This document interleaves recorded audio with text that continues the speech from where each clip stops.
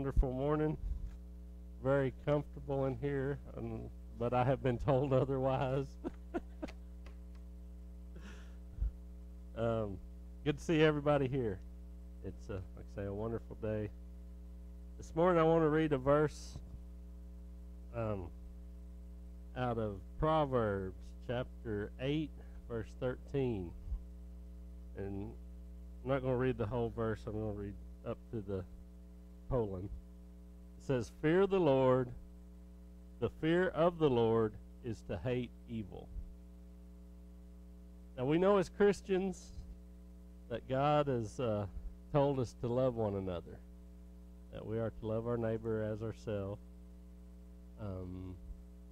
Love is very, very important in God's house and God's word and in living a godly life.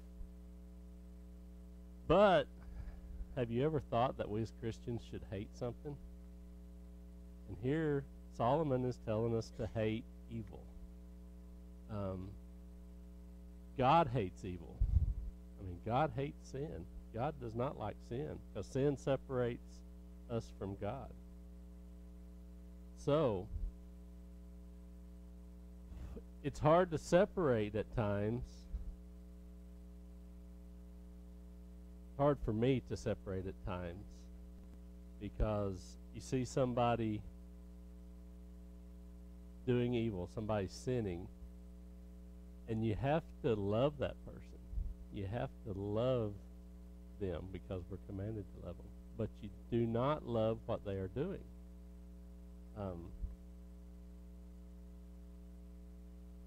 Hate the sin, but love the sinner. Solomon tells us that several times here in Proverbs about to fear the Lord is to hate sin. Over here in chapter 3, verse 7, he says, "Fear the Lord and depart from evil." And in 14:16, it says, "A wise man feareth and departeth from evil." So, if we want to be wise, if we want to be like Solomon, if we want to be all-knowing in God's word, we have to fear God, but we have to depart from evil.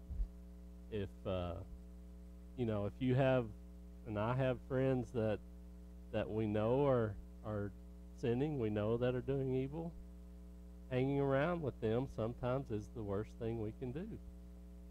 Because, and it's this way, it's just life, it's what happens. It's easier for us to turn to that sin than it is for them to quit sinning and turn to God. Now, I don't know why.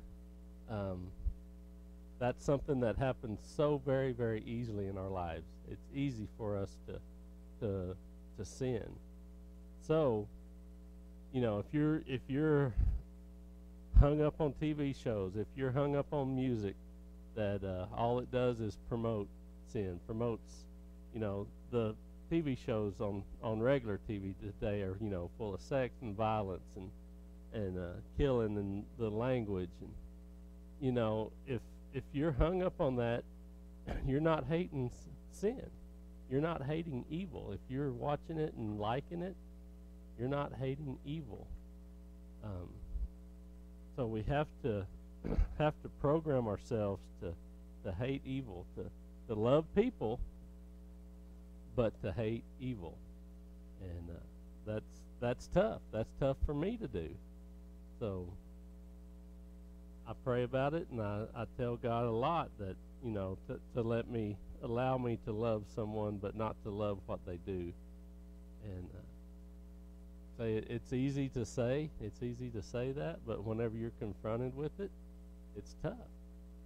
And the only way that we can get through it is to have God, is to have Him in our lives, to be praying daily, to be reading His Word, and He'll help us get through it.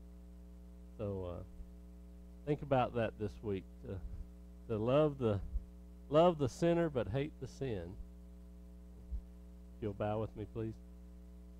Lord, we thank you for today, and We thank you for the many blessings that you've given us, Lord, and we thank you for